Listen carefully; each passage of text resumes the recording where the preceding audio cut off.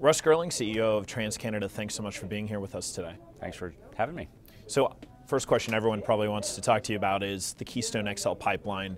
We had the ruling by a court in Nebraska saying that the governor didn't have the right to approve the pipeline. Just real quickly, what was kind of your reaction to that? How did you feel when you saw yet another kind of rut in the wheel?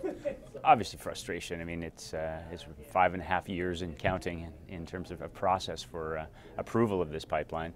That said, is that the governor and the attorney general appealed immediately, and upon appeal, what happens is essentially it stays the existing law. LB 1161 is still in place, so we still have an approved route until an appeal court has a review of the matters. Their continued view. I mean, this isn't our case. This is the state of Nebraska's case.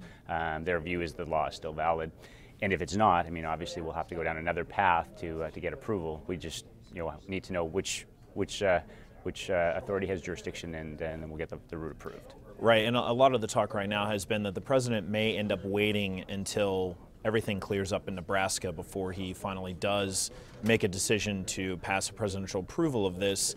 That could take a year, maybe longer. Have you guys considered that? Well, I guess it'd be our view is that that's not required. Is that the route in Nebraska will be approved by some authority at some point in time, and there isn't a requirement under the executive order that the Department of State is working under.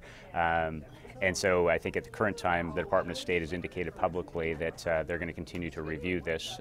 There'll be many lawsuits and bumps in the road, and you can't stop the process every time one of the activists injects something into the mix, or there's a lawsuit that needs to be adjudicated. You need to get through this process, and I think that's our understanding, is they're going to continue to get through that process. Do you have any guess, just general time frame, when you expect, if this does get approved, when something might actually go through? Well, I think if we were to get a presidential permit, it would be our intent to start construction as quickly as possible. Right. Obviously, the issues in Nebraska need to be dealt with before we can start construction in Nebraska. But essentially the route is approved in both Montana and South Dakota. So there are certain amounts of construction that could start immediately, and we could put people back to work. Do you expect something out of the White House and the State Department this year? Well, I would hope so. As I said, we've been at this for 5.5 years. There's nothing left to be reviewed. The Department of State has found on 5 occasions the most recent environmental impact report that says that that the pipeline won't have any impact on the environment along the route, nor will it exacerbate GHG emissions.